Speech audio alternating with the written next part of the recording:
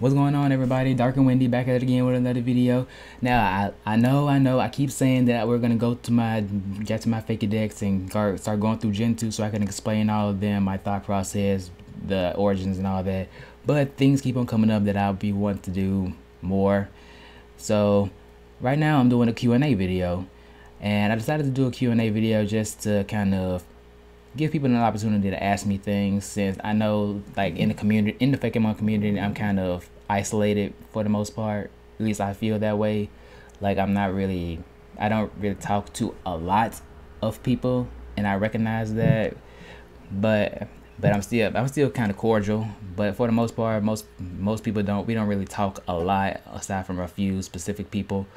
So I decided to just have fans, just other fellow Fakemon artists, or just random people online in general ask me, like, about me in general, if they had questions about who I am as a person, just my opinions on Pokemon, my Fakemon process, things like that. So yeah, we're just gonna go through this. I asked back on September 30th, and I'm recording this October 19th in the early morning. So that's enough time. Let's see. It's not that many, but it'll do. It's whatever. If people have stuff to ask, they'll ask. If not. So we're just gonna jump right into it. Hopefully my answers satisfy.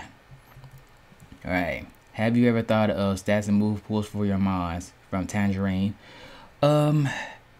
Yes and no.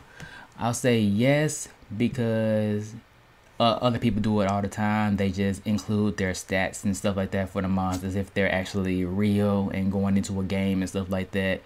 And people have asked me to do that in the past, but for me, I'm more into the design aspect of Pokemon. I don't really care about the competitive nature of it.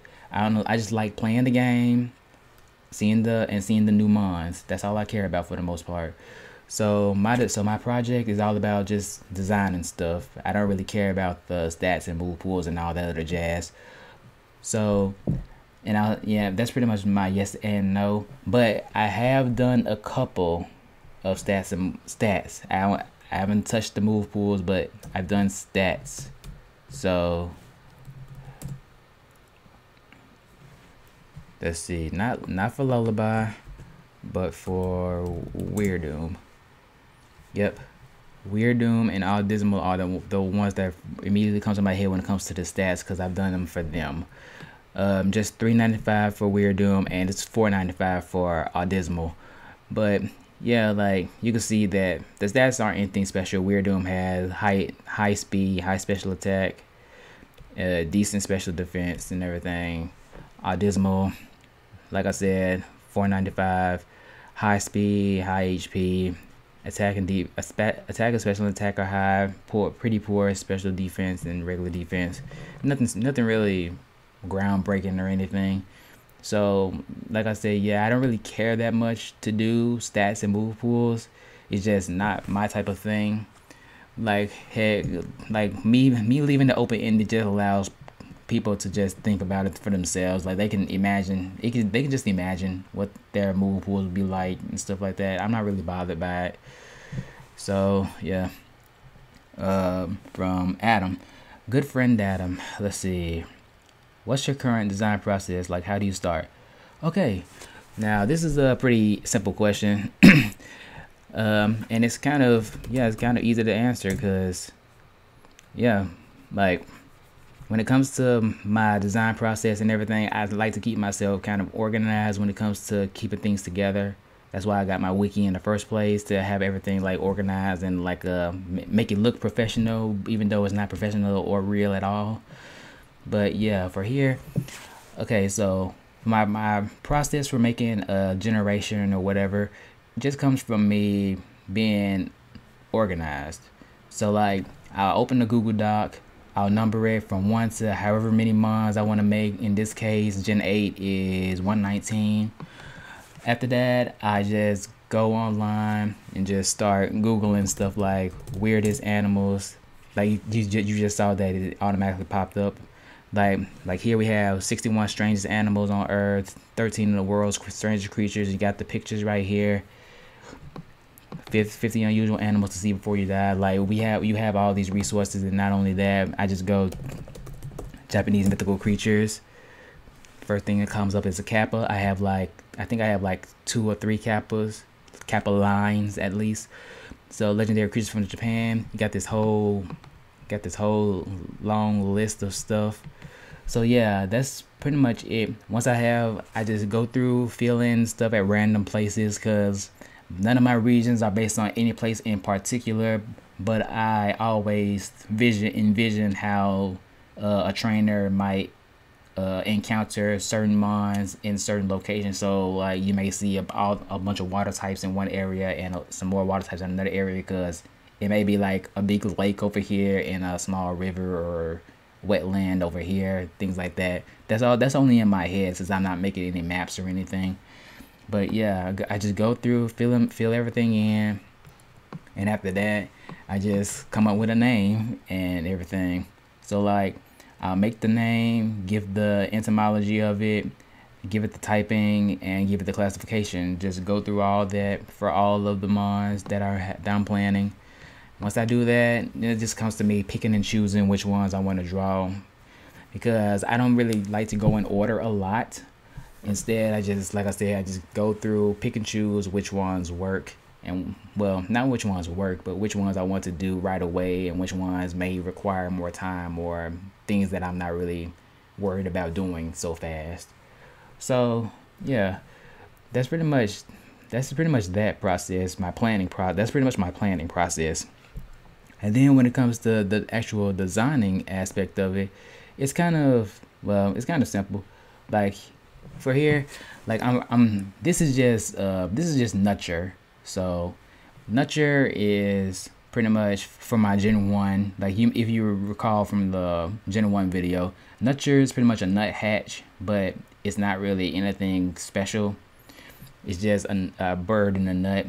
But I'm still gonna revamp it and make it more specific and more, I guess, more dynamic, I guess. I don't know. That'll be up to how other people see it. But yeah, here these are betel nuts in particular. Aside from, I guess I did a walnut or a pecan for the original one. But yeah, that's pretty much that. And then once I bring up pictures. For revamps, I bring up the old design too, since I want to still carry on some of the characteristics of it that made it the original design in the first place. Other times I'll just completely revamp it altogether. But yeah, for instance, right now I just have the circle. It's not really I just have the circle right now since I'm working on other things. But yeah, my design process is pretty simple. For the most part, I just plan, organize, pick and choose which ones I want to do, and then just draw them. It's not really too complicated, despite what people may think or may not think. I don't know, but yeah, that's pretty much it. My design process is not that difficult at all. But yeah, that's how it is. All right, next up we got Kaiju. Do you prefer simple Pokemon with not much to them but a unique design, or do you prefer Pokemon with deep historical and mythological inspiration? The same goes for your Pokemon as well. Okay, so my thing is, when it comes to Pokemon designs, it is what it is. So like I don't really have a set preference, but I do like when designs have a lot more going to them than people think there is. So like, for example, the Galar fossils that people say are awful, horrible, they shouldn't have been made, why are they like this, blah blah blah. Like those fossils are probably some of my favorites, just because of how weird and goofy they are, but also because it ties in well to what they're based off of. They're based off the Bone Wars, which is when the scientists and paleontologists would just find bones and slap them together and claim that they found a new species of dinosaur and stuff like that. They're based off of that, and yet people still hate them and say that they're awful and they want the original ones, blah blah blah, even though the point of the Galar fossils is that there's supposed to be Abomination. There's supposed to be Chimera. So I like all Pokemon designs, but I do like ones that have more mythos based in general, or just more lore in general. Like I'm the type of person who will say that Garbodor is probably a bit more lore, filled with lore, has more lore than just Lillipup, something like that. So, um, like I don't have a set preference, but I like them. Well, that is a preference. What the fuck am I saying? But yeah, that's pretty much it. And for my own Fakemon, I'm kind of indifferent when it comes to that, because I just like my mindset is if they've done that kind of thing, it's fine for Fakemon artists to do it. Like people like to put boundaries on what can and can't be made into Fakemon and Pokemon and all this other stuff, and act like they know what they're talking about when they don't know anything at all. Like the actual designers know what they're doing since they're actually the ones working there. So I'm the one who believes that you can make designs out of anything you want, and as long as it's not something that is overly offensive and things like that. So do I prefer simple Pokemon with not much but a unique, or Pokemon with deep historical? I like both. I'll say I like both, because you need your simple and you need your complex. Like the reason Pokemon is as big as it is because of the variety of mons that they have. There's 901 or 2 right now, and they each have their own different. They each have their own different bases, look, feel, personality. They're all special in their own way. So I like all of it because I like variety. I don't need everything to look the same. Like some people may want everything to look. Some people want everything to look like an animal. Some people want everything to look like a kaiju beast thing. I like the variety. So I don't have a preference. I like both, but I do like Mythos a bit more. Okay, from Henry. I'm kind of stunned a lot because I don't want to ask something you've answered before or regurgitate your own resume at you. That's fine. That's fine. If you can't think of anything, you can't think of anything. All right. Did you make your profile picture or did someone else? All right. Someone else did make my profile picture. It's from all 0412. All 4012. Got. Okay. I forgot. No, I know who.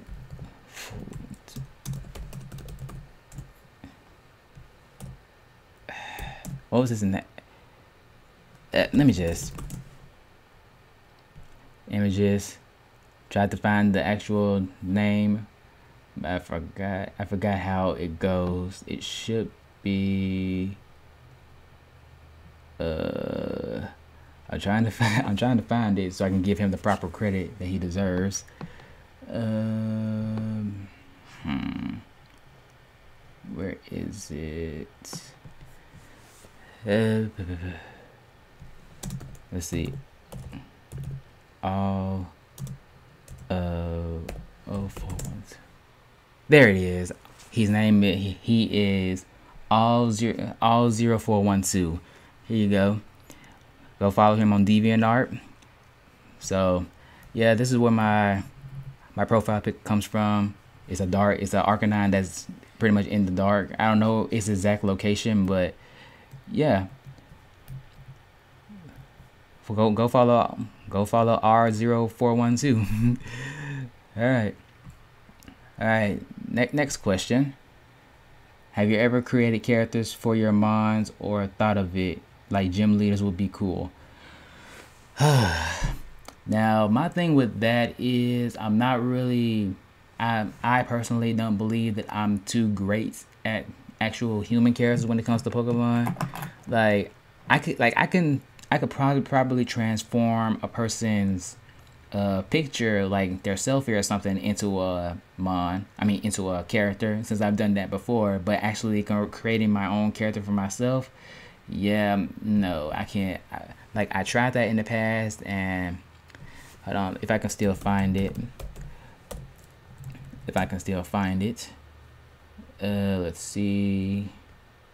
We have, I remember his name was Windsor, I think. Yep, there he is. This was my first and main attempt, Windsor. Back in 2014, this was my first and only attempt at drawing him. So yeah, not that great. But of course I could try again. I may try again just to give him a revamp, just to show the difference, since I have that base now.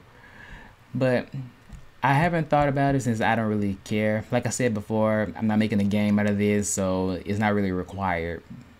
And yeah, it's just not really my thing. All right, next up from Chris Lucy. How long does it take to go from idea to finish for one Figmon? Okay, so back then when I was a bit younger, I used to just my process was still the same. I'd list, I make a numbered list, but it'd be on paper. I'd list them, I research, I do everything for them, and then I had everything on paper. I would draw on paper and everything. So that's how things would be kind of fast for me, since I would just transfer the stuff that I did on paper and like go over them or just redraw them on when I finally got my tablet. So back then it didn't take that long. It would probably take 30 minutes to an hour. But now, because I have a lot more stuff going on, like commissions, just me actually trying to build myself, grow a bit more, like just relax a bit more, since I've been pumping stuff out for years and years. And it's been fun, but I need to like hold back, since my social life has kind of stagnated a bit, and I'm kind of sort of getting better with it. So how long does it take now? It depends. It depends on the complexity of it. If I do a pre-sketch, there's a lot of factors. So like if I make a pre-sketch on paper, like for instance, let's see. Okay, so here is here is Tarnish. This is Tarnish. He's the goat. So this is Tarnish. This is, let's see. Let's go to Tarnish. So like me doing this pre-sketch kind of makes it easier for this, since it makes it go by a lot quicker, since I have most of the details that I want included already, so I don't have to think of them all on the spot. So when I do those kind of pre-sketches, this allows my mons to come out a little bit quicker and easier.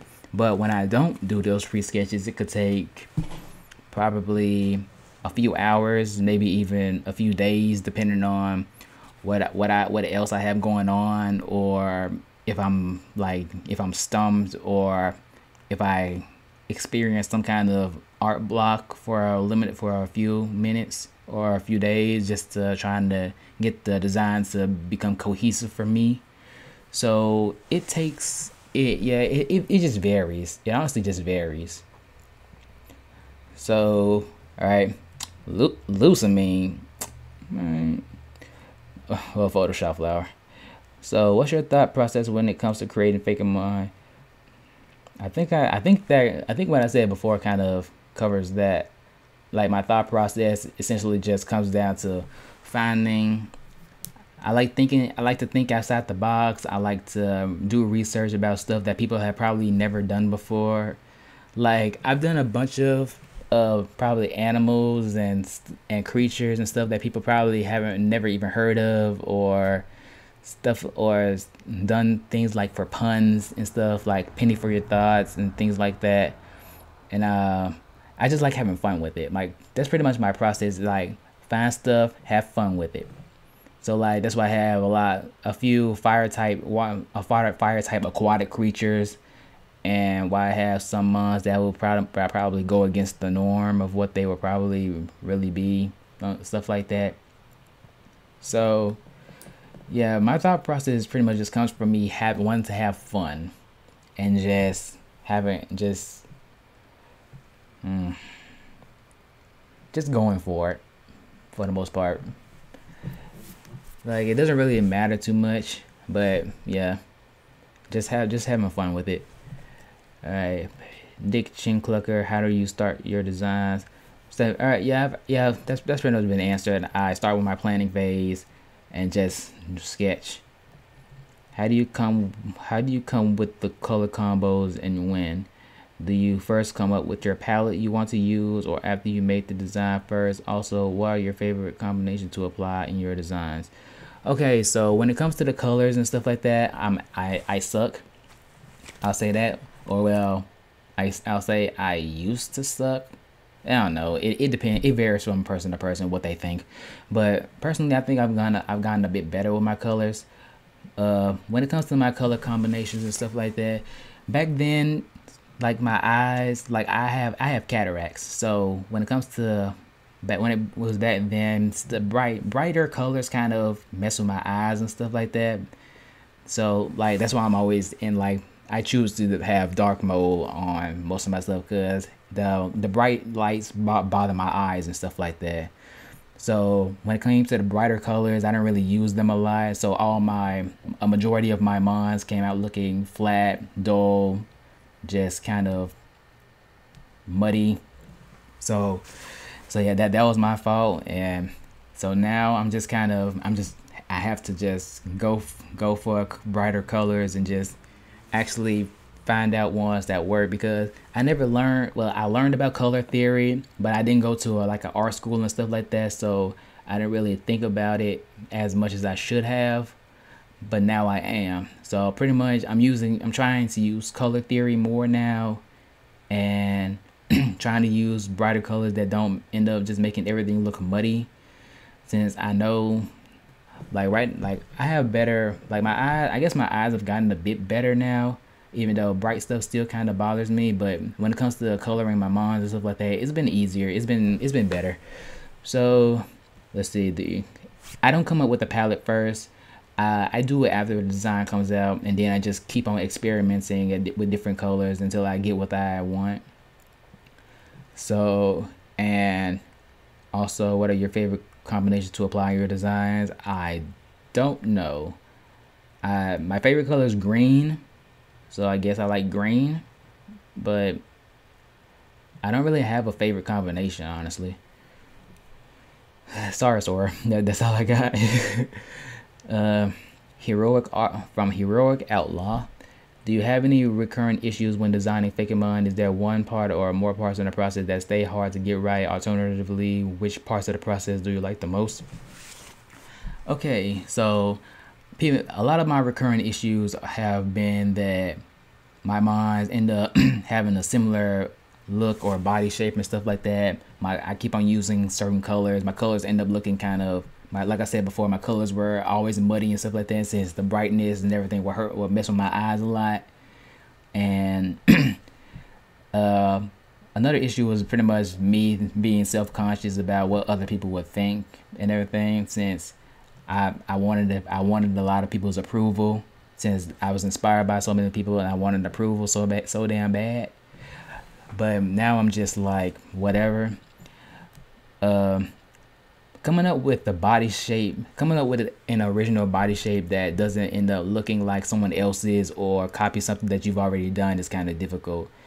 So I'm always trying to like think of new ways to do it, and sometimes it comes out well. Other times it just doesn't turn out right, and it just ends up looking kind of, it looks okay. Like people there's also a thing where my stuff ended up looking stiff.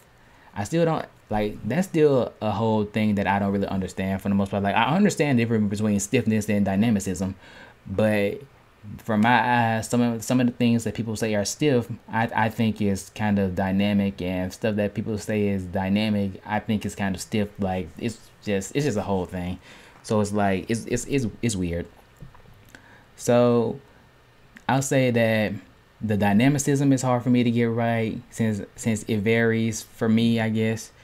Body shape and sometimes colors. And which part of the process do I like the most? It'd be messed up if I said that I don't like a certain parts of the process or I don't care. um, I guess just the research. I guess the research aspect of it. I just like learning new stuff that I didn't know before. Like doing a bunch of research that like I learned like some members of the crocodilia family like swallow stones and stuff like that to help digest food, stuff like that.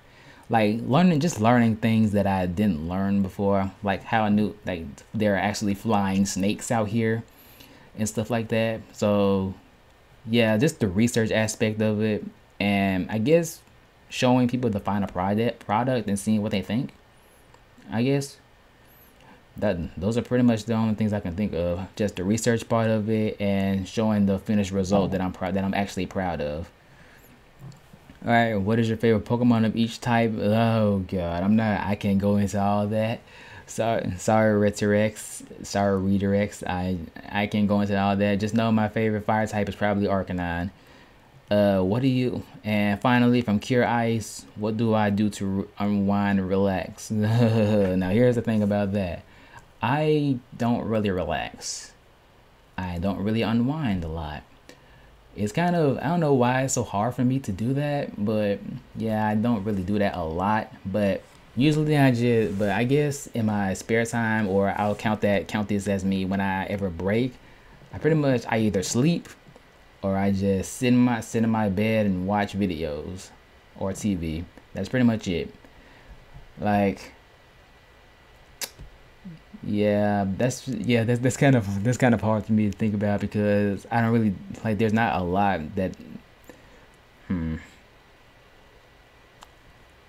Yeah, I pretty much just sit in my bed, sleep, watch videos and stuff like that.